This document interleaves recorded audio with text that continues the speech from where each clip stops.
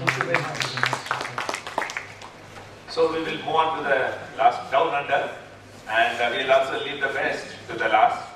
And we have a very interesting topic, the living evidence in practice. How do we practice in a world full of evidence? How to filter through the evidence maze. So over to Dr. Samuel Whittle. He is a rheumatologist and epidemiologist from Queen Elizabeth Hospital, South Australia. He is the president-elect of Australian Rheumatology Association, and he and Dr. Danda and he were trained together in Australia.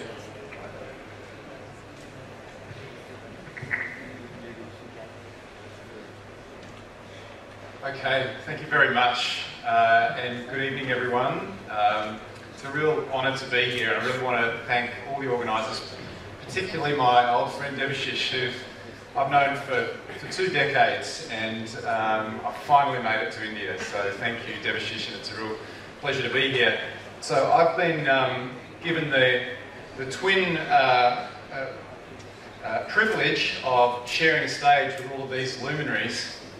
Undeserved, really, but also the responsibility of trying to land this session in a way that makes sense to you all. So bear with me, we're going to try and have a little bit of fun. So this is what I'm going to be talking about, living evidence.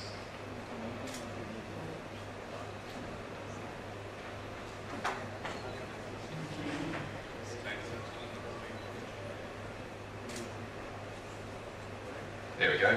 So, firstly, here are my disclosures. So, I do 2 jobs that I get paid for. I work as a public hospital rheumatologist half the time, and I work as a researcher the rest of the time.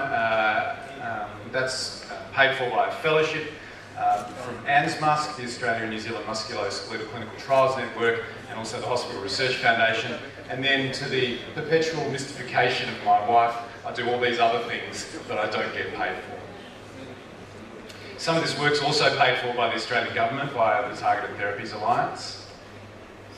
So this is where I'm from. This is a map of all of the Indigenous nations of Australia. And I come from Adelaide, which is in the south at the bottom there, which is part of the Kaurna Nation of traditional owners of Australia. So this is Adelaide, world's most beautiful city. And you can see, there's a couple of features here. You can see that the, oh, sorry, I'm using the wrong laser. That is the brand new Royal Adelaide Hospital, but that's not the exciting thing on this slide. That's the exciting thing, right? That, as many of you will recognise, is Adelaide Oval. Yes. Adelaide Oval is the finest cricket ground on the planet. And I was only there 2 weeks ago with my kids. So this was me going in to the semi-final of the T20 World Cup, India versus England. And it was a pretty special night because I had been the previous week to the game that Australia had played in, and there was a sort of a dismal crowd. But this game, India versus England semi-final, the ground was packed, and we were all barracking for India. Partly because we love India, but mostly because we really wanted to see an India versus Pakistan final. And Pakistan had already made the final. So this was us going in, and you can see the level of support. And this is where I was sitting. This is literally the bay that I was sitting in. And it was full of Indian supporters, and the ground was wild for Indians. And it was such a special night, and I'm terribly disappointed that your team played so poorly and wasn't able to win. But we had a great night and it was really special. So if you ever come to Australia, please come to Adelaide and come to a cricket game at Adelaide Oval. Alright, on to the actual science. So this is the stuff that I've been working on for the last several years of my life. This is the Australian Living Guideline for the Pharmacological Management of Inflammatory Arthritis.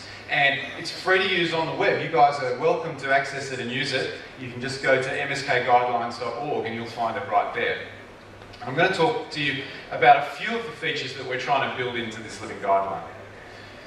So I keep saying the word living guideline and living evidence, and I'm going to keep on saying it, so I better tell you what I mean by it, right? So what is living evidence and why do we need living evidence? Well, we know that we're being deluged by data. So we've known this for the last decade or so, that the rate of production of evidence is increasing exponentially. So it's long past the point where any of us can keep on top of it ourselves. So how do we deal with that? So here's another little Adelaide anecdote. This is from 1976, and very famously, a clairvoyant predicted that Adelaide, which is a coastal city, was going to be destroyed by a tsunami on the 19th of January 1976, and many people actually moved out of Adelaide. So this is Glenelg Beach on the coast, one of the city beaches in Adelaide, and that gentleman there was the Premier of South Australia at the time, Don Dunstan, and so he came down and stood on the foreshore and said he would hold back the waves, and indeed the tsunami didn't arrive. So he saved us all from a deadly tsunami. So how do we deal with the tsunami of evidence that's washing over us clinicians? Well, the tool that we've tended to use is systematic review. And systematic reviews are great. They're great enough that I did a whole seminar on systematic reviews today. But there are some problems with systematic reviews. One of them is that we know that it takes ages for the primary data to get into the systematic review, 2 to 6 years on average. And we know that when the systematic reviews are published, that they go out of date really quickly. Half of them are out of date within 5 years. 7% of them are out of date on the day that they're published. So it's a good tool, but it's not a perfect tool. And I really like this joke. I don't know if you can read it, but it's the doctor is saying, you should start taking probiotics now before we discover that they don't make any difference. So we're always at risk of being behind in our understanding of the evidence. And the reason I like that joke is partly because it's funny, and partly because we just actually published a systematic review of probiotics for inflammatory arthritis, and they don't work. So, how can we improve on systematic reviews? Well, one of the ways that we're trying to do it is through this this living evidence ecosystem. So what is a living systematic review? It's really simple. A living systematic review is simply a standard systematic review, but it's continuously updated. So whenever new evidence arises, it is incorporated into the existing systematic review so that it's always up to date. So living systematic review methods are pretty straightforward.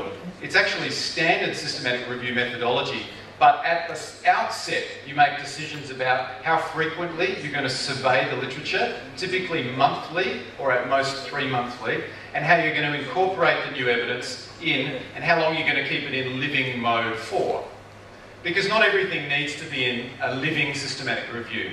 The best topics for living evidence are those where we've got uncertainty about the effectiveness of interventions and where there's a lot of new evidence still being produced and when it's an important topic. And so this is the spinning wheel of living evidence. So essentially we're continuously feeding through the process of bringing in new evidence, appraising it, incorporating it, producing an output, and then continuing it in this everlasting cycle, which means that instead of getting this boom and bust pattern where we have a systematic review that's current and relevant, but then it dips off until somebody reboots it, we have it continuously up to date, so it's never out of date. That's the hypothesis. And it's a challenge to do this, and so it's required a lot of novelty in terms of the way that we perform things, and we've published on a number of innovations that we've incorporated into doing this. Some of them involve automation, including using machine learning, and some of it includes micro-tasks, breaking down things into tiny tasks, and actually crowdsourcing the labour to do that, which has actually been really successful. So that's living systematic reviews, but what about guidelines? So we can do living guidelines as well, and that's what we've been working on. But the first question that arises is, do we need any more guidelines? Do we need guidelines at all? So we know that guidelines are effective. There's good evidence that guidelines are effective, but we also know that they're probably not used in practice as much as we would prefer them to be. So before setting out on this task of creating Australia's first rheumatology guidelines and the world's first living rheumatology guidelines, we actually surveyed the members of the Australian Rheumatology Association to see whether or not this is something that they would want. So this is what we found. So we had quite a good response rate that was representative both in terms of gender, years of experience, and also from public and private practice. And one of the things that we did is we actually created a priority list of the questions that would be most important to users of an Australian rheumatology guideline. And you don't need to read all of those, but we're just about to publish this list. There are actually 34 questions ranked in order, but this is the top 10. And then we asked the respondents about whether they actually use guidelines. And it turns out that most Australian rheumatologists use guidelines, but not all the time. They use them sometimes. Very few use them never. And before we created our Australian guideline, these are the guidelines that Australians like to use. EULAR first, closely followed by ACR. And unfortunately, at the moment, and I say this as someone who's an author of one of the APLAR guidelines, APLAR didn't rank very highly, and that's something that we would seek to change. But this was the important one. Do people believe that they actually need an Australian guideline? And the majority actually said yes. So that gave us a lot of hope. But what we were most interested in is what are the barriers to use of a guideline? Because we didn't want to invest all of the time and effort and resources into constructing a brand new guideline if no one's actually going to use it. And so we asked people about barriers. And as you can see on the left, there's quite a number of barriers that were identified. And it's actually interesting, the bottom one in purple, which was the most common one, I don't need guidelines because I already know what I'm doing, is one of the great fallacies in medicine. Because if it were true that everybody knew exactly what they were doing, then we wouldn't see all the variation in care that we know that actually exists in the world. So we think that they're necessary. But essentially all of these barriers boiled down to probably two main categories. One of them is something that I've termed techno-governance, and I'll explain what that means in a second. And the second one was the ability to apply guideline recommendations to the individual patient. So what do I mean by techno-governance? Well, these were some of the free text responses that we got that speak to this. And this is a concept that's been discussed in the literature, but essentially it's the idea that a lot of doctors don't like the introduction of an electronic or a guideline into the clinic room because it changes the dynamic from a doctor-patient dyad to having a third epistemological authority in the room. And that makes a lot of doctors and some patients uncomfortable that there's now three parties in the room and it's not quite clear who's in charge. And some doctors bristle at that. And what we say is you don't have to, it's there to help you, not to tell you what to do. So that's the techno-governance barrier. And the second one is this big barrier of applying this global advice to the individual patient. And so a lot of people worry about this idea that it's kind of a recipe for how to treat patients. You don't need the doctor, it's a cookbook medicine.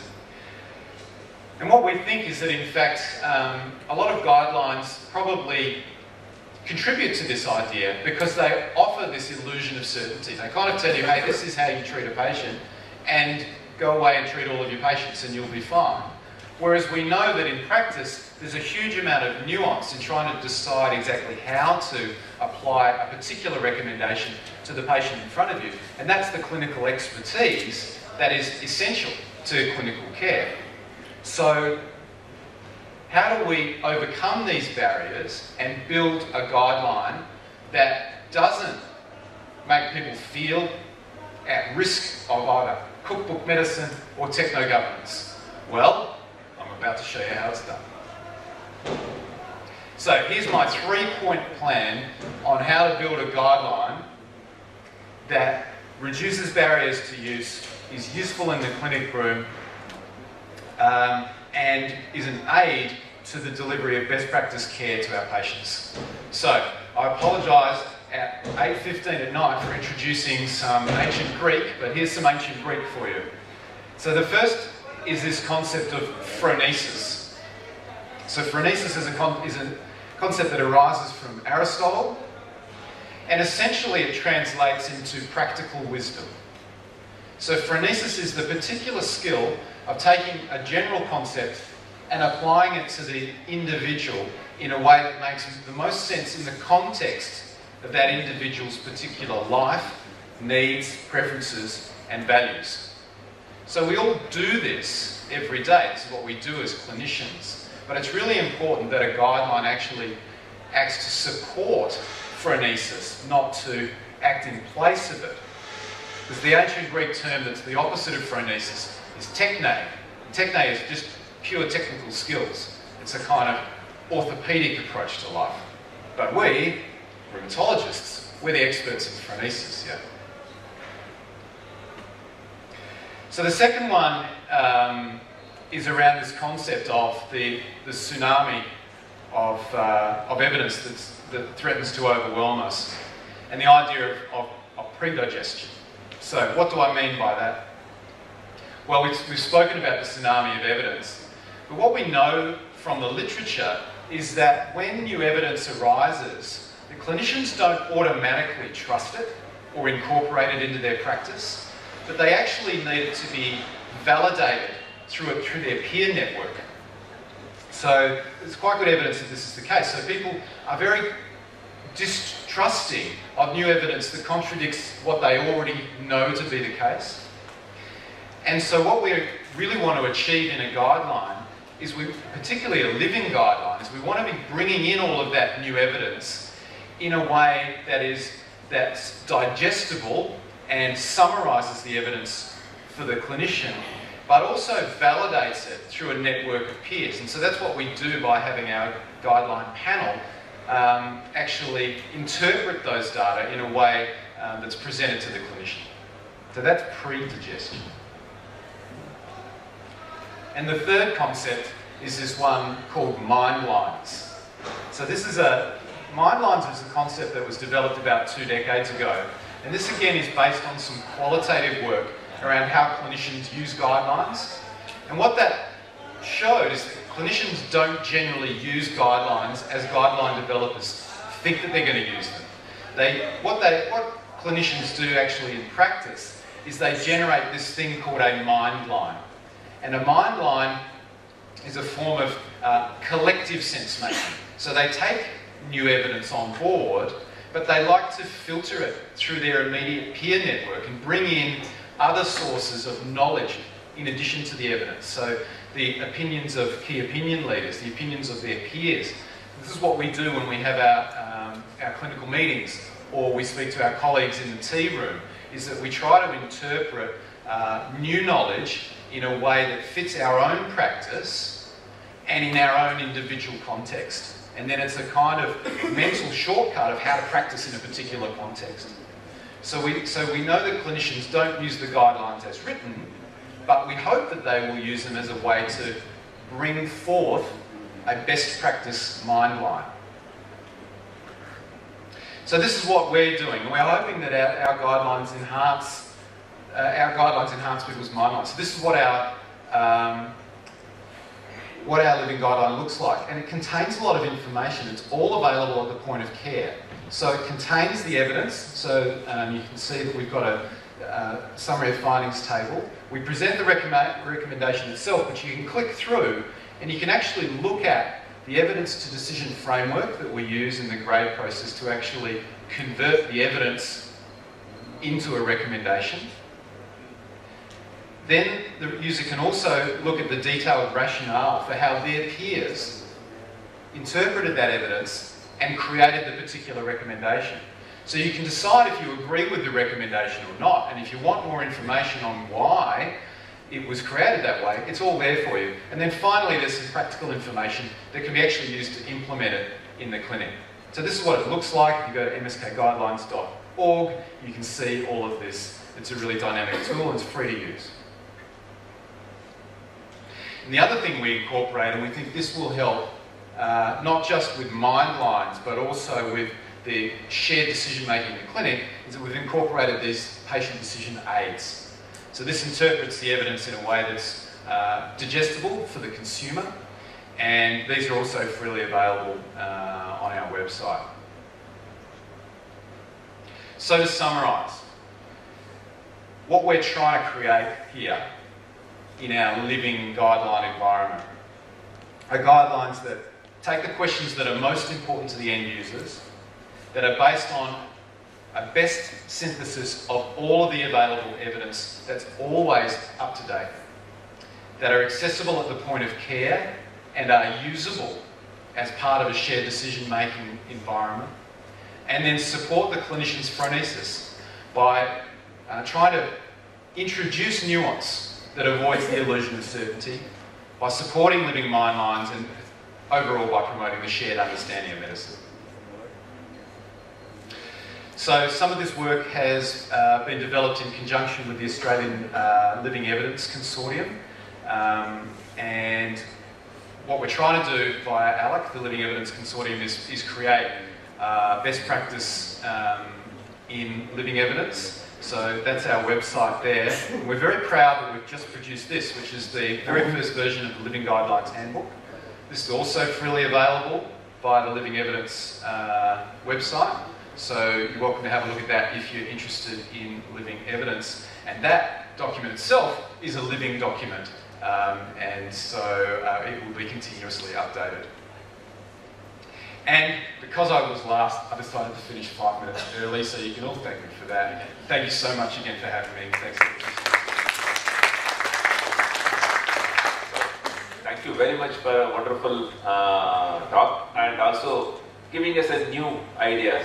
This is first time I'm listening to something called living evidence, and it's already available for us to go through. And thank you very much for the wonderful effort, and we have to congratulate the entire Australian team. And the session is open to discussion or any comments from the audience. I'm sure most of us are listening to this kind of a talk for the first time. I'm Anand Malviya from New Delhi. I've been reading papers from Canada also. They also have the living guidelines. How is it different from what they have been published? It's a really good question, thank you for that. So we've actually been working with the Canadians. So we collaborate directly with them.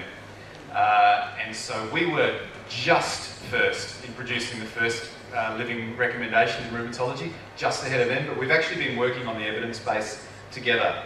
So one of the, it's a really, really important question, because one of the things that we want to do is reduce research waste. And we know there's a lot of duplication of effort throughout the research ecosystem.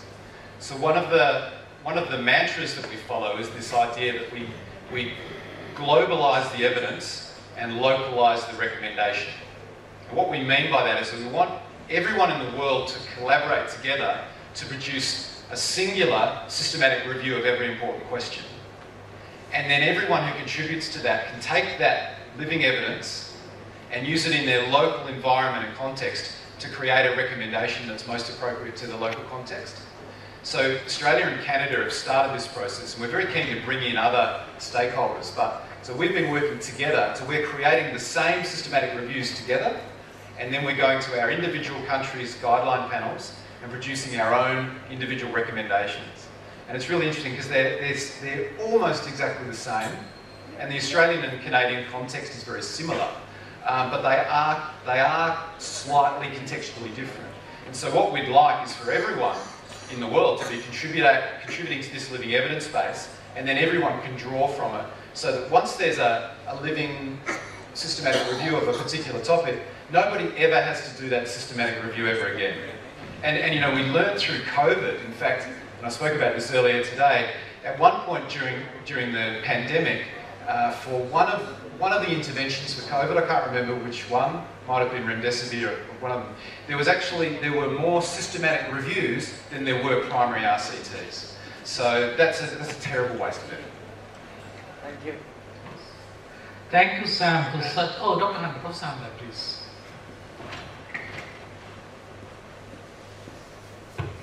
Rohini Handa, New Delhi. Who decides how frequently should these living guidelines be updated? Is the quantum of information, or the people behind the guidelines, or the subspecialty, or the topic? How do you decide that? Or the time frame? That's a great question, and there's one answer yet. So we're debating this at the moment. So in fact, we've just been working. I sit on the Living Evidence Consortium's methods and processes working group, and we've actually been trying to work on a definition of living evidence that sets a minimum updating frequency. And the answer is we'll probably set one, and it'll probably be about every 3 months that you have to at least survey the literature, probably more often. But it depends on all those things that you mentioned. It depends on how frequently the data's coming out. It depends on the urgency of the question, and it depends on workflows, including how many resources you've got. So, but the key insight is that it needs to be all transparent, and so that the reader knows that, okay, here's this living systematic review of opioids for rheumatoid arthritis pain, and because we know that, it's one that we've done, and because we know that there aren't that many trials coming out for that, we have a 3-monthly updating cycle for that. But the Living Evidence Consortium that did the COVID guidelines, they were at one point during the height of the pandemic were updating on a weekly basis. So the answer is it depends.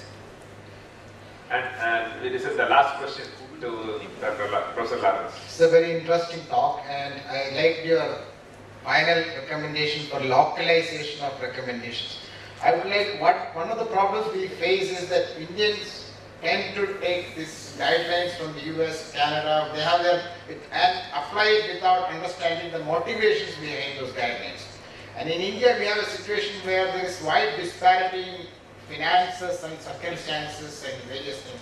So it's very important that we not only localize, we need to adapt to the given situation, how much the patient can afford, what is the exchangeability. So the concept of exchangeability and granularity of the choices that we make should never be less emphasized in India. So this is a... Yeah, and I 100% agree with you, and that's one of our big motivations, and so I really encourage you to think about taking it on. Thank you, Sam, for such an exciting talk. You have really rejuvenated the crowd. Thank you very much once again. Before we go for dinner,